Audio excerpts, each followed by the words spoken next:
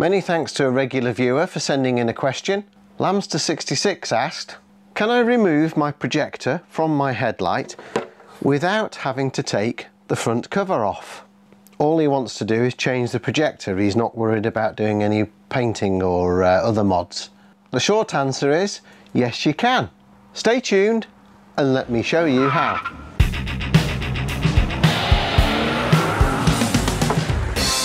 Remove your headlight from the car. Remove your bulb from the back of the projector.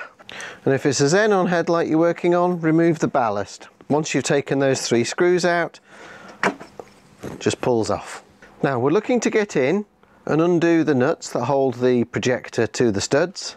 So with an ordinary hacksaw with a fresh sharp blade, position your hacksaw blade against the main beam aperture, start at a corner there, hold your headlight steady. If you've got something like a workmate and you can strap it down, that would make it easier. As you manipulate your saw around, keep an eye on the blade going through there. Make sure you don't cut through any wires or allow the blade to gouge into your projector. And once you reach a certain point here with the blade like this, you'll come up against one of the mounting legs. In which case, just change the position of your saw. You don't want to cut into the beam adjusting mechanism either. Switch to a junior hacksaw blade. Put a bit of tape round the end. Again, a fresh blade is best. Lift up at that end, get your junior hacksaw blade in. What we want to do now is start off a cut that's heading in that direction down this channel, like so. We can now get the junior hacksaw into that corner. We're going to cut along that curve and then down there to meet that cut. You might find it easier to do it with a full-size hacksaw blade, but once you get down to this point, hey presto, last few cuts and off comes your hatch. At this stage, don't go blowing the plastic swarf around. Now, with your deep 7mm socket on an extension, you can get in to undo those nuts that are holding the projector in.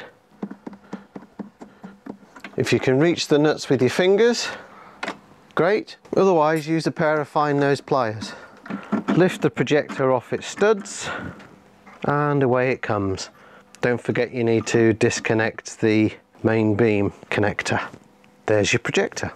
Hopefully, if all went well, you should find that the plastic swarf should all be congregated around the back here, and very little should have got inside the reflector and the lens. So now take this into the house and hoover out the swarf using your vacuum cleaner and its fine nozzle.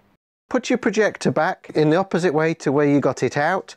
Don't forget to plug your high beam harness into the beam control mechanism.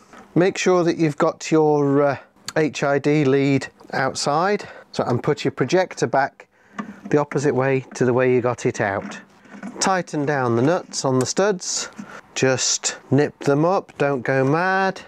Clean the piece you cut off, make sure there's no plastic swarf on it. If you've got HIDs, don't forget to put the HID lead through the hole, and I suggest just simply gluing it in. You can use epoxy, super glue. I'm actually using some of this new UV setting glue that seems to have come onto the market quite recently. I'll put a link to it in the description. It's quite good because it's got a very fine nozzle. If you do that in 3 or 4 places around the periphery of the cut to get the piece held in, and once you've done that, you can finish off the rest of it. And hey presto, you'd never know we'd been.